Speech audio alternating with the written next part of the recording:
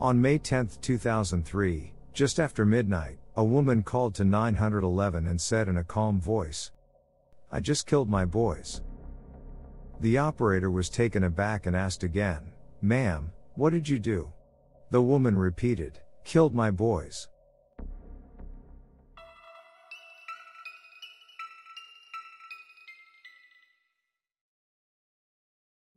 The Laney family lived in eastern Texas in the small village of New Chapel Hill. Wife Deanna and Kit raised 3 sons, Joshua 8 years old, Luke 6 years old and Aaron, who was only 14 months old. Little is known about Laney's family. They lived rather secluded, practically isolated. They had a large plot of land of 500 square meters, on which the house was located. There were no neighbors nearby. They rarely spoke to relatives. Both spouses were deeply religious, especially Deanna.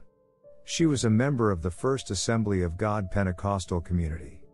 The woman was always present at the sermons and sang in the choir. Her brother-in-law was the pastor in this church. The children of Deanna and Kit were at home all the time. The woman didn't want to let her children go into society. She was afraid that her boys could be harmed, so they did not attend kindergarten and school. Deanna taught them herself. The boys didn't even have friends. Relatives and acquaintances, who interacted with the Laney family, said that Deanna was an excellent mother. She doted on her children, they became the meaning of life for her. In general, everyone responded positively about the Laney family, describing her as loving and stable. No one could have thought that the love of God could become an obsession and lead to monstrous consequences. Deanna went deeper into religion every year. The people around didn't notice any changes in the behavior of the woman, and didn't even suspect what was going on in her head.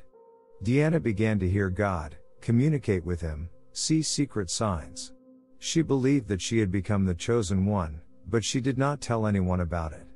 The secret could only be revealed when the end of the world came, and this, in her opinion, should have come very soon. And she will be one of those who will help save people. At some point, Deanna began to imagine the smell of sulfur. He followed her everywhere. The woman thought that this was how God warned her that the devil was next to her, who wanted to take her soul. Only the Lord could protect Deanna and save her soul, but in order for him to do this, she needed to prove her devotion and love to him by following all his orders. It all started small. Deanna began to gradually abandon worldly goods, changed her diet, and increasingly secluded with the Bible. Over time, orders from above became more and more harsh and radical. Deanna tried to resist them, but each time, she became ill. And eventually she had to obey. Her sister, Pam, was the first to notice that the woman had changed a lot. She lost a lot of weight, became withdrawn and aloof. Pam tried to figure out what was going on, but Deanna assured her everything was fine. It was May 10, 2003. On this day, the United States celebrates Mother's Day. But no one could have imagined that it would not be a joyful day at all. It will be tragic for the Laney family. A few days before May 10, Deanna received another assignment from God. Deanna sat on the porch of the house and read the Bible. Her sons were playing in the yard. The woman noticed a strange object in the hands of one of the boys. She called out to him and saw that her son was holding a homemade spear. For Deanna, this was a sign. Another test from God to prove her love and devotion to him. She had to kill her children. Then she turned to God and asked how she should do it. The answer was again followed by a sign from above. The youngest son Aaron approached her and gave her a stone. In his other hand he held a toy frog, which he held tightly. Deanna regarded this as the fact that God gave her a choice: stab the children with a sharp object, stone them, or strangle them. Another sign helped her make a choice. Returning to the house, the woman stumbled on a stone, and realized that it was he who should become the murder weapon. Deanna resisted for several days. She didn't want to hurt her children. But the longer she resisted orders, the worse her health became.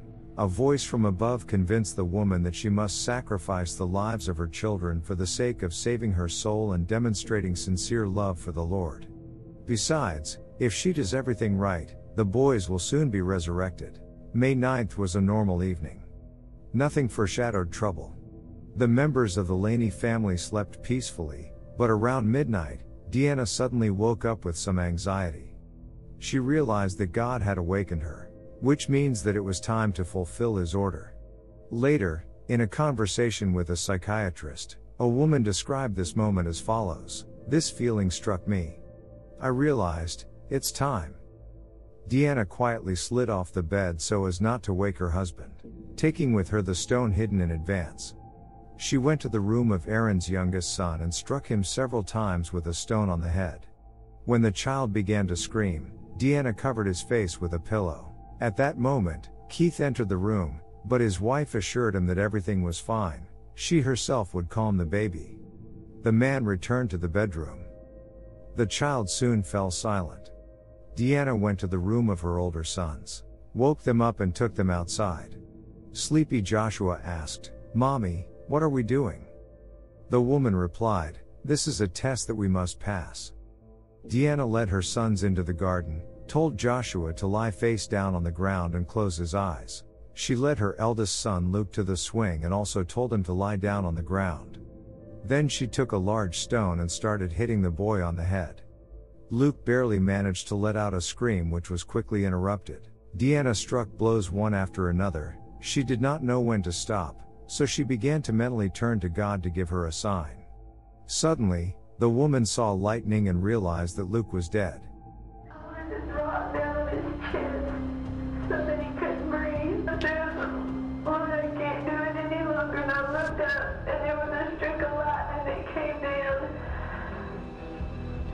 And it was like a sign to me that he was dead.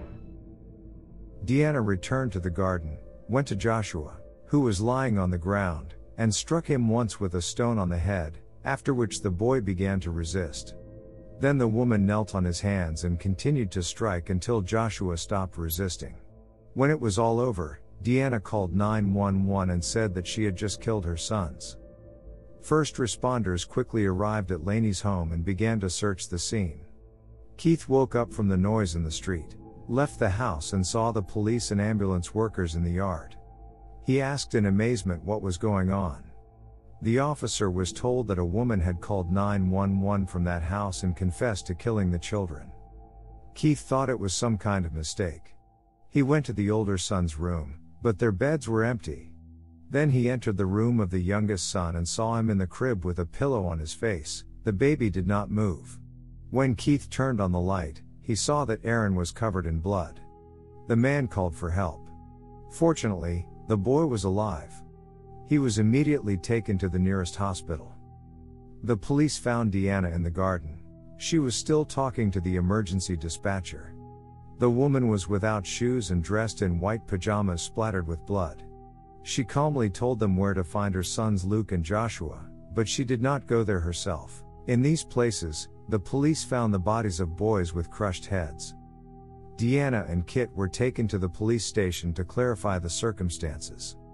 Under interrogation, Keith said he had no idea what happened and why. He said that he woke up that night when he heard Aaron scream and went to his room to calm him down, but his wife was already there, who said that everything was fine, she could handle herself, so Keith calmly returned to bed. The man was released, and the first thing he did was not go home, but to his youngest son, who by that time had been transferred to the Dallas Children's Medical Center. The boy was in critical condition. He suffered severe brain damage and lost his sight. The doctors did everything they could, but the boy's future was doomed. He will remain disabled, unable to live independently. Deanna did not resist at all during the interrogation. She explained how it all happened and calmly answered all questions. When asked why she did this, she replied that the Lord ordered. The woman was arrested and placed in a pretrial detention cell. The guards said that there she behaved strangely, as they put it, disorderly. Deanna alternately prayed, sobbed in a fetal position, sang church songs, walked around the cell, or simply sat with a blank look. But sometimes the guards saw a stranger picture. A woman inflicted physical pain on herself, lapped water from a toilet bowl, ate and drank from the floor. This went on for 6 days until she was sent to a psychiatric hospital for examination. During a conversation with a psychiatrist, the woman calmly told how and what she did. And then, smiling, she assured the doctor that the boys would soon be resurrected, because she had passed the test and fulfilled what God had told her to do. The only thing that bothered her was that her youngest son Aaron survived, and the Lord considered her devotion insufficient. In order to be rehabilitated in the eyes of God, Deanna was forced to do all those strange things that the guards saw. Talking to the doctors of the psychiatric hospital, Deanna told how God first spoke to her. When asked why she did not share this with loved ones, the woman compared herself to the Virgin Mary, who kept her pregnancy a secret. She considered herself the chosen one, but so far it was impossible to talk about it. Deanna also said that she is the same as Andrea Yates. This woman was also deeply religious, having also killed her children 2 years earlier. Deanna said that she and Andrea had unified mission. They were chosen by the Lord to save humanity, because the end of the world would come soon. In 2004, Deanna appeared before the court. She was declared insane, so instead of imprisonment, she was sentenced to compulsory treatment in a psychiatric hospital. The doctors who examined Deanna stated that she had been suffering from undiagnosed mental disorder for the past 3 years. The woman often had hallucinations, but she did not tell anyone about them. The fact that God is talking to her, Deanna spoke several times with the parishioners of the church, which she regularly attended. But no one thought it was strange. Even talk of the end of the world didn't surprise anyone, since these beliefs were an accepted part of their religion. In 2012, after 8 years, Deanna was discharged from the hospital, but set some conditions, including constant intake of prescribed medications and no contact with her son Aaron. Doctors who constantly monitored the condition of the woman said that now she is in a clear state of mind, and does not pose a threat to herself or others. Now she is 57 years old, nothing is known about where she is now and how she lives. Deanna's husband Keith filed for divorce in 2008. He took his son and continues to take care of him. After a while, Kit married a second time to a beautiful woman who fully supports him and helps take care of Aaron. Now the guy is 20 years old. Unfortunately, he is completely incompetent. His life is completely dependent on his father. Keith and Deanna saw each other for the last time at the trial. They exchanged letters several times. The man does not want to maintain contact with her. Although he admits that he found the strength to forgive his wife for such a terrible act, he did it more for himself in order to turn this page and be able to live on.